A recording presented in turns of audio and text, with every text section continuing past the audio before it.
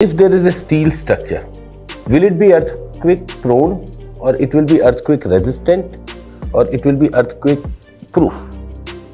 So it will not be a earthquake proof resistance, but according to the detailing of the structure, we can make it earthquake resistant.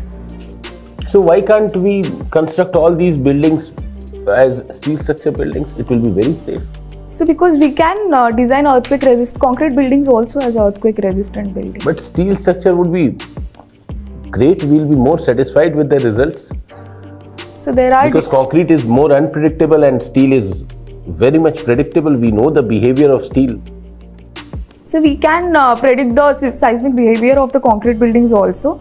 And as there are advantages of steel structures, there are disadvantages of it also. Like, why you will not go for steel structure residential buildings? No, we can go for it, sir. But fire safety is one of the major issue.